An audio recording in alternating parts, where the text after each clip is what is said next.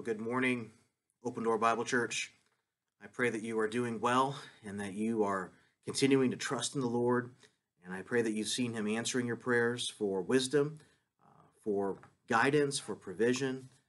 And this morning, I want to take some time to look into God's Word to remind us of the comfort that is ours, the abundant comfort that is ours in Jesus Christ as Christians. This morning, I'm going to be bringing a hopefully briefer message this morning from 2 Corinthians chapter 1. So if you'd like to turn there, we're going to be in 2 Corinthians chapter 1, and we're going to look at this first opening part of Paul's introduction to the book of 2 Corinthians, verses 3 down through verse 11. I miss you all, and I really wish we could be gathering together again this Sunday. And yet the Lord is good, and God is in control. And as we miss one another, I pray, my prayer is that God would be doing a really good work in our hearts in building our love for one another. And being absent from one another, I pray that our hearts will truly grow more united and more in love with God and with one another, and looking forward to that day again when we can gather together corporately as Open Door Bible Church. This week has brought some very difficult news for many. Our hearts go out especially to the Mahalik family, and please keep George and Ann and Aaron Mahalik in your prayers as they mourn the loss of their son, Paul. A number of us have been impacted, all of us have been impacted to some extent, some more than others, with this COVID-19 virus and the precautions that we're being required to take, and I think it's wise to take. Some of us have been laid off from work, or maybe soon.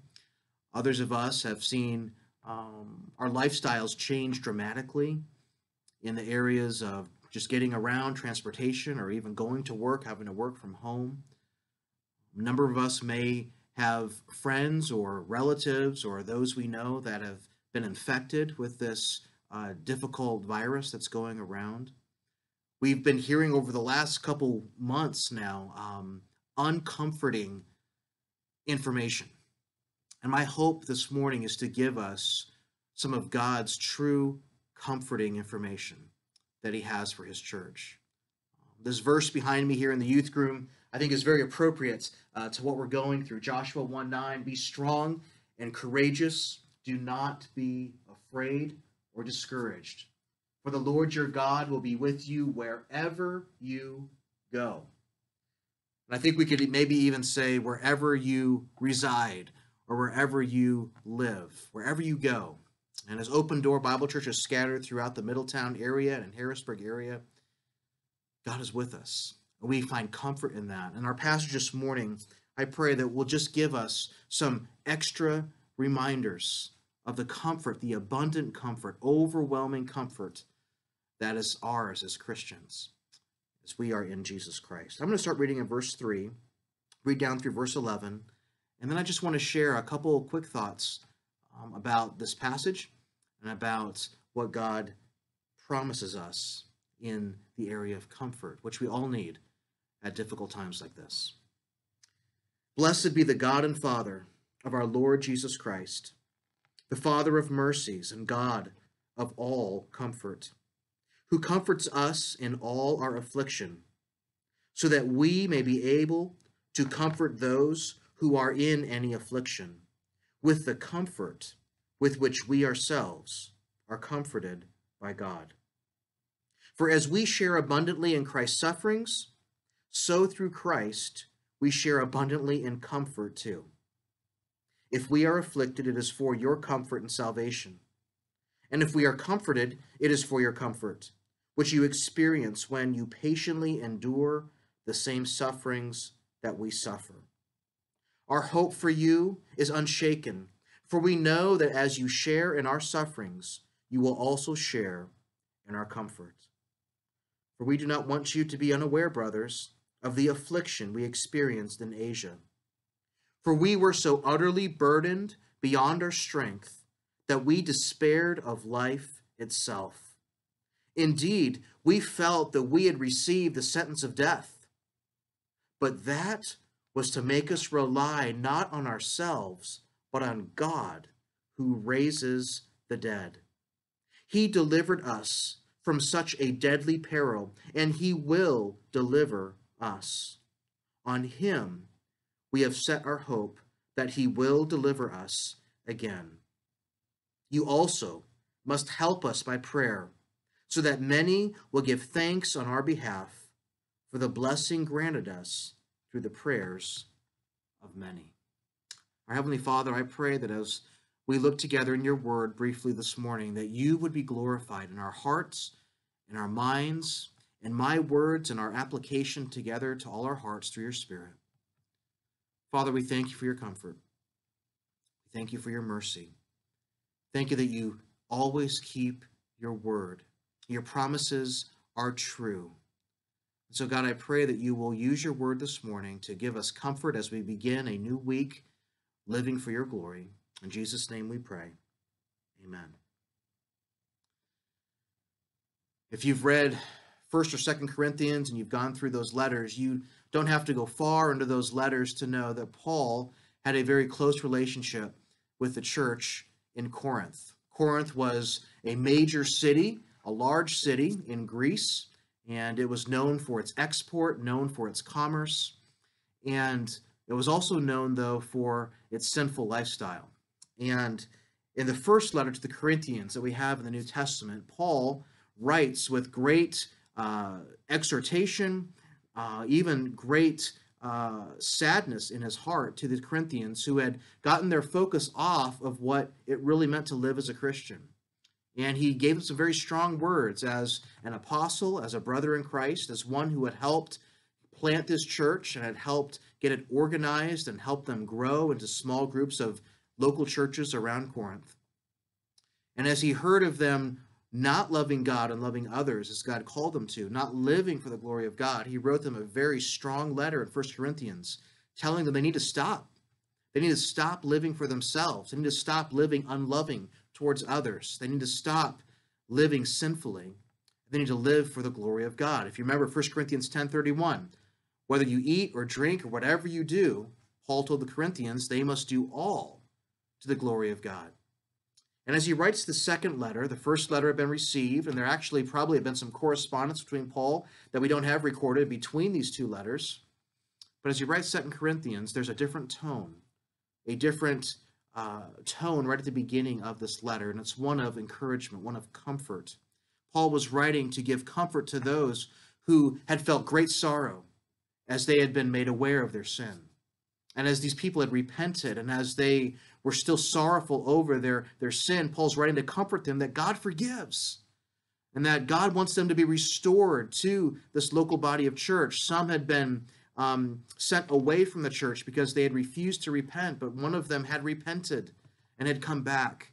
And Paul encouraged the church to welcome him back because his heart is right. But Paul also was writing to comfort this church over some of the news that they had heard about Paul. And that Paul had been suffering. Now, we don't know all the details exactly of what he went through, but he lists a couple here. And one of those situations was so dire. They were confident, Paul's ministry team was confident that they were about to die. We don't know if it was a sickness, if it was a persecution from those who didn't believe in the gospel of Christ. But you see that Paul had a ministry team. And if you look in verse 1, it says, Paul, an apostle of Christ Jesus, and Timothy, our brother.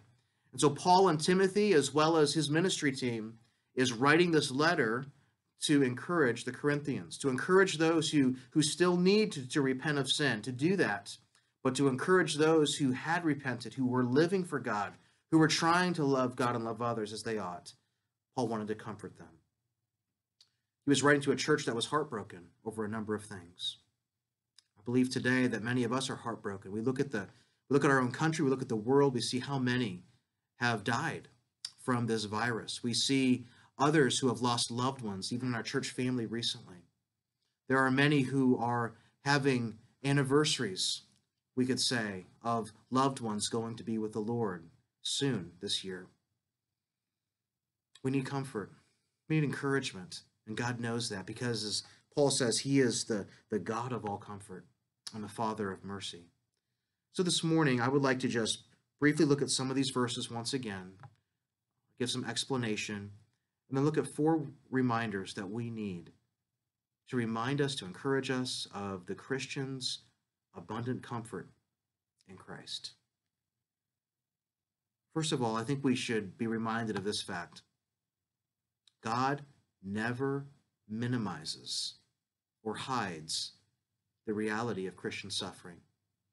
Throughout the New Testament, God makes it very clear, and Jesus even spoke to his disciples that he would suffer, and they would also suffer if they would follow him as he had called them to. Today is Palm Sunday, and this is the most unique Palm Sunday I think I've ever had, the fact that I'm not gathering with God's church. And yet you remember Palm Sunday looks back to when Christ entered the city of Jerusalem humbly, meekly, and yet he was entering as a king might enter into the city. You remember the people were praising him and waving those palm branches, and they were casting their robes down before him on the ground so he could ride his donkey over them as a symbolic gesture of honoring their king. And yet Jesus Christ, remember, was not entering Jerusalem at that time to be crowned king. He was entering to receive a different crown, a crown of thorns. He was entering to die, to suffer in our place on the cross. And in doing that for us, he was setting an example for us how we were going to be called to live as well. We were going to be called to suffer for the glory of Christ. And it's interesting when we get to verse 3, Paul says, "Blessed be the God," or "Blessed be the God and Father of our Lord Jesus Christ." And he refers to God the Father as not only the Father of Jesus Christ, God the Father, but also he is the Father of mercies, and he is the God of all comfort. He is the source of mercy for us. He is the source of comfort for his children. And he says in verse 4 that this God of all mercy and comfort is the one, he is the one who comforts us, verse 4, comforts us in all our affliction. God allows the affliction in our life so that he can comfort us like we would never have noticed his comfort before if we hadn't had the suffering. We need to remember that God never hides the fact that we, or minimizes the fact, the reality of Christian suffering. We will suffer if we follow Christ. But, secondly, we need to remember this. God never ceases, he never stops being the Christian source of mercy and comfort. Notice Paul says, who comforts us in all our affliction. You think of the life of the Apostle Paul. Remember what he was like before he became a Christian? Paul hated Christians before he himself became a Christian, a Christian. If you remember when we first meet Paul, his name is not Paul, it's Saul. And in Acts chapter 8, we see that he is breathing threats. He is giving out threats and making good on threats to the church. He was traveling all around the region of Jerusalem, finding Christians and imprisoning them, and many times having them be killed because he hated the thought that Jesus was the Christ, the Messiah. He didn't believe Jesus was God. He didn't believe Jesus was the Son of God. He didn't believe Jesus was the deliverer he needed for his sins. And he saw, even at his own hand, many Christians suffer. And then God changed his heart, didn't he? God reached down into Paul's life, and as he interacted with Jesus on the road to Damascus, and we see how God's Spirit opens Paul's eyes to see Jesus finally for who Jesus is, Paul is changed. God changes his heart. God changes his view of God and Jesus. And Paul becomes, by faith in Jesus Christ, he becomes a Christian. And now Paul, right away, learned what it meant to suffer for Christ, as his former friends and allies who hated Christ now turned on him. You remember when God was speaking to Ananias, he said, Ananias, don't be afraid to go visit Paul. He's your brother in Christ now. and he's my chosen vessel. I'm going to send Paul out to the Gentiles, and I'm going to show Paul how much he will have to suffer for my name. Paul, who had caused Christian suffering, now was able and called by God to suffer for Christ. He knew, he had seen God comfort Christians as he persecuted them.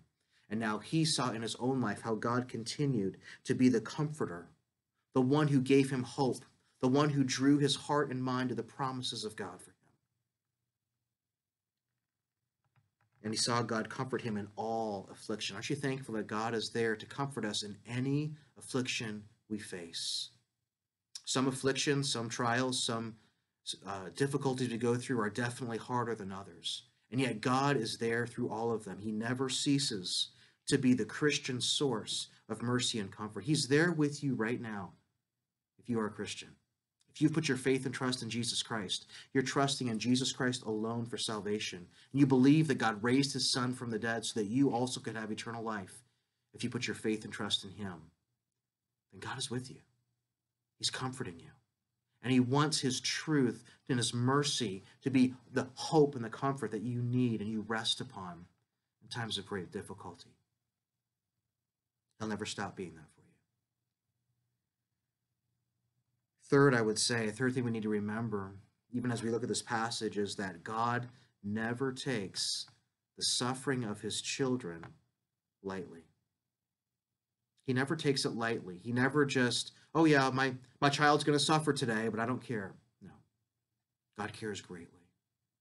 This is why Peter says in 1 Peter chapter 5, verse 7, cast all your care, 5:8, cast all your care upon him because he cares for you. We see that God allowed Paul to suffer much in his ministry. God even called him to a ministry of suffering. See that Jesus Christ called us to take up our cross daily and follow him. Be willing to die daily for Christ, to follow him, to love him with our life, to be willing to endure whatever difficulty we may have in this life, and know that in doing so, if we're living for Christ, that we're following in his steps, and he will bless us for being faithful to obey what he's called us to do, even through suffering. But notice Paul says in verse 8, he says, we don't want you to be unaware, brothers, of the affliction we experienced in Asia. He says, we were so utterly burdened beyond our strength that we despaired of life itself. Have you ever felt that way? Maybe some of you have already been feeling that way this past week, where you are so totally burdened. It's as if this burden is on your back that you cannot lift off. And it's an emotional, physical, maybe it's financial or relational, but it is a burden and trial that is so heavy on you that you think you may not make it through another day. Paul says here, we despaired of life itself. We thought that we were going to die. In verse 9, indeed, we felt that we had already received the sentence of death. We were just waiting for it to happen. And yet Paul says, but God had a purpose. God had a good purpose for our suffering. And if you look at verse 9, he goes on to say, but that burden, that despair, that feeling of fear, that great difficulty that we faced was given to us by God to make us rely not on ourselves, but on God who raises the dead. Remember back to the story of Shadrach, Meshach, and Abednego. Remember when they were commanded to bow down before that golden image that King Nebuchadnezzar set up? They said, no, we're not going to worship that image. We only worship God alone. And Nebuchadnezzar was ready to throw them into a burning, fiery furnace. It was so hot, this furnace, that it killed the guards who were holding Shadrach, Meshach, and Abednego. Remember Shadrach, Meshach, and Abednego's response? They said, even if our God does not spare us, we're going to obey him. They had a faith in God that even if God allowed them to die, they believed that God would still take care of them. Throughout Scripture, we see that God is the God of the living, not of the dead. Next Sunday is Easter Sunday. And the only reason we have hope in this life as Christians is because Christ rose from the dead. He defeated death, and by him defeating death, he defeats death in our own lives so that we can have his gift of eternal life. Paul goes to the resurrection power of God. Here in verse 9, he says, God allowed us to have this suffering. He does not take the suffering lightly. He had a purpose for our suffering, and that is so that we would depend even more upon our God who raises the dead. So even if God allowed Paul to die in this time of affliction in Asia, God wanted them to believe that, you know what, if that's what God has for us, then we're going to trust him because he will raise us from the dead even through that. And also, if you look in verse 10, he says, God delivered us from such a deadly peril, and he will deliver us. I believe here Paul's looking to that blessed hope, the return of Christ, or the reality that we who die in Christ are raised to walk in newness of life, in eternal life with God in heaven. We thank God for the blessed hope that is ours, that one day Christ will return and take all of us to heaven. But also, as we read in 1 Thessalonians, that there is great comfort because those who die in this life go to be with the Lord. So there is comfort even as we lose loved ones in Christ, knowing that they are with the Lord. And Paul here says, God taught us through this suffering that he is our comfort. He is the source of our mercy and comfort. And he doesn't minimize suffering. He doesn't take it lightly. He has a purpose for it in allowing it. And that was to cause us to depend upon him even more, to know his strength, to know his power even more. I want to encourage you, if you're going through a deep, dark time of struggle right now, if you're a Christian, God does not take the struggle lightly.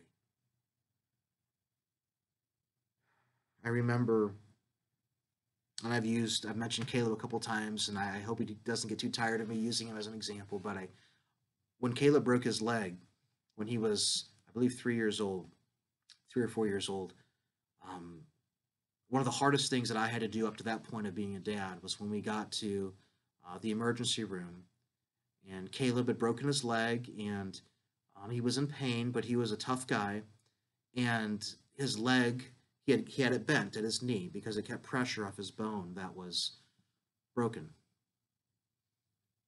And I remember the doctor coming to me and saying, Dad, we're going to have to get his leg to go straight so that we can properly bind it and help that bone to start healing as it ought to. And they said, we're going to be doing the wrapping of the leg, but we need you to gently press down on his leg and get it straight. And I knew that was going to hurt. They told me it's going to hurt, but we're going. If you do that, we'll do as quickly as we can, and pretty soon the pain will be gone. I remember little Caleb looking up at me, and I could see in his eyes he'd been crying a lot from the pain, but he wasn't crying now. And I remember, I still remember to this day, having to look and say, "Buddy, this is going to hurt, but Daddy loves you, and we need to do this to help your leg." And he didn't fight me, but I could see fear in his eyes, and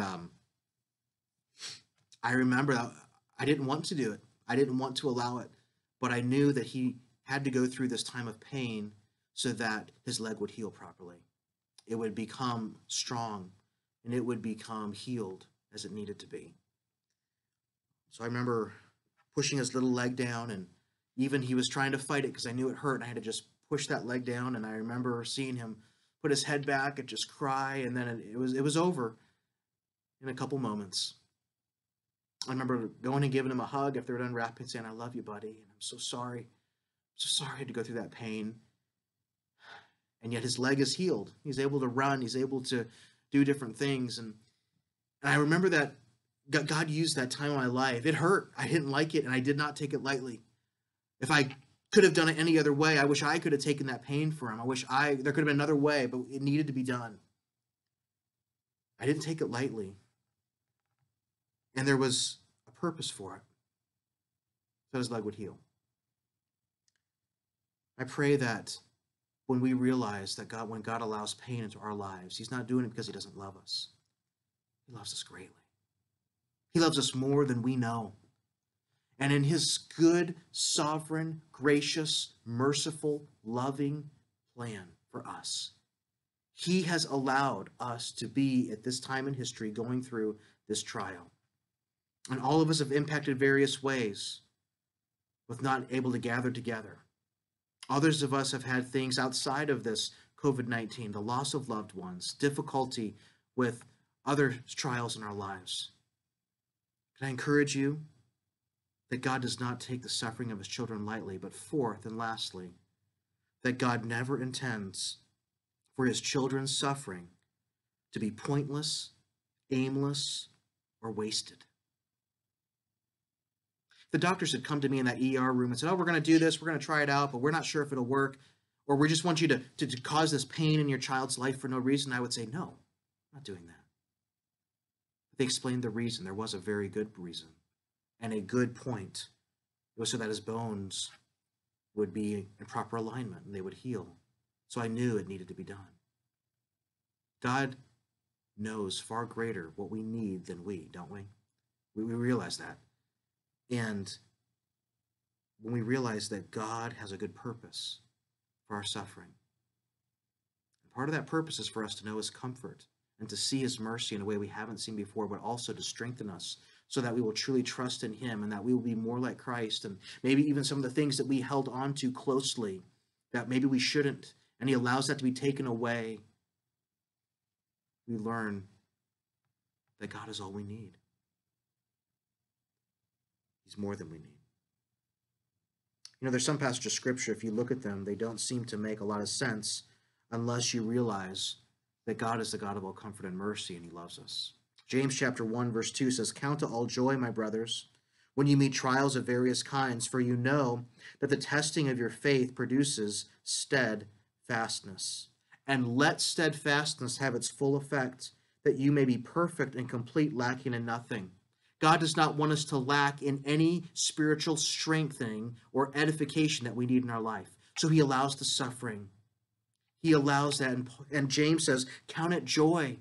Be thankful and actually have joy when you suffer for Christ, because God's whittling away the aspects of your life that we shouldn't be dependent upon. And he's causing us to be strong, to be strengthened, to be steadfast, lacking nothing. Romans chapter 5. Paul writes in verse 1, "Therefore, since we have been justified by faith, we have peace with God through our Lord Jesus Christ. Through him we have also obtained access by faith into this grace in which we stand, and we rejoice in hope of the glory of God." Not only that, verse 3, "But we rejoice in our sufferings, knowing that suffering produces endurance, and endurance produces character, and character produces hope. And hope does not put us to shame, because God's love has been poured into our hearts through the Holy Spirit who has been given to us." God never minimizes or hides the reality of Christian suffering. God never ceases to be, though, the Christian source of mercy and comfort during that suffering. And God never takes lightly the suffering of his children. God never intends for our suffering as Christians to be aimless, pointless, or wasted. So God encourage us to think of these three thoughts as we could apply this truth to our lives, and then we'll close. One, I believe through suffering, God is calling us to have an upward focus, to look to him, to ask the right questions. I think one of the hardest things when Christians suffer is for us to ask the right questions. I know it is for me. So many times when I enter in a time of difficulty or trial or affliction, I want to ask, why? Why is God allowing this? And it's not a wrong question in and of itself to wonder why. Why is God allowing this COVID-19 virus to affect his church in this way, to affect people's lives this way? Why is God not allowing us to already have a cure for this disease, this virus? It's not wrong to ask, to wonder. But if that's the only questions we ask, we're going to get very discouraged, because God doesn't have to answer that. And many times God doesn't answer when we want. We actually need to ask, who? Start the question the right way. Instead of why, who? who is in control of the situation? Who is in control of this universe? Who has saved me and redeemed me and shown me his everlasting love? Who is my source of comfort and mercy during times like this? And then maybe ask, what? What does God want to teach me through this time? What does God want to show me about who he is during this difficulty? We pray for our medical physicians, our nurses, our doctors who are going through this. And I can't imagine the fear that can be going through many of their hearts, the anxiety of, going and helping take care of people who have this sickness, or being in an environment where there is a sickness such as this spreading and wondering, will I catch this or not? And we thank God for them as they're on the front lines. We pray for them. I would encourage those who have fears of such a kind like that to say, but God, how are you going to show yourself strong in my life today? How are you going to empower me and strengthen me so that my anxiety doesn't rise to the level where I'm letting that control me rather than you guide me and you comfort me and show me your mercy? I believe God wants us to have an upward focus, but also, I would say, secondly, God wants us to have an inward focus. God, what do you want to do in my life through this? How do you want to change my heart? What in my heart needs to change so that I will trust you and really live for your glory and respond? And as dads and moms lead their families to say, children, it's going to be okay because God's going to bless us. We don't have all the answers, but we know we can trust God. So we don't have to panic. We don't have to live in fear. It's not wrong to be afraid. I want to be careful on that. It's not wrong to be afraid. But we take those fears that God allows to rise up in our hearts, and we take them to the Lord and say, God, help me. As I'm afraid, help me trust you so that I don't make wrong decisions, so I don't think wrong thoughts about you or about others. So God wants us to have an upward focus, an inward focus, but notice what Paul said here, an outward focus. We'll read this and we'll close. Back at verse 4, God is the one who comforts us in all our affliction. But why does he give us amazing comfort? So that we may be able to comfort those who are in any affliction with the same comfort with which we ourselves are comforted by God. Paul goes on and he tells this church, look, when you're comforted by God, don't take that comfort and just keep it to yourselves. Share it. As I said on that fourth thought, that God never intends for his children's suffering to be wasted. I encourage you, don't waste your suffering. John Piper wrote a book by that title, Don't Waste Your Suffering. And in that book, he encourages us, even from situations in his own life where he's had to suffer, to not waste this opportunity to glorify God through suffering, but rather to use it in a way where we encourage others and we glorify God and we share with them what God's teaching us. We don't just want to be inward. We need to be upward, inward look in our own hearts, and then outward. And through that, I think we truly will love God and love others as he's called us to. So as we close this morning, I would just say this. The Christian is never alone or without help in seasons of suffering. That's our big idea for today. And I hope an encouragement to you. The Christian, if you're a Christian, if you put your faith and trust in Jesus Christ, you are never alone or without help during seasons of suffering. We're all going through suffering on different levels right now. But as we go through it, may we know that God is with us, that he's here to encourage us, that he is given us an abundant comfort in Christ. And may we take the comfort that he gives us as we pray to him, as we pray to one another, as we pray through that church directory that I hope you got in the mail this week, that we encourage others with the comfort that God has given us.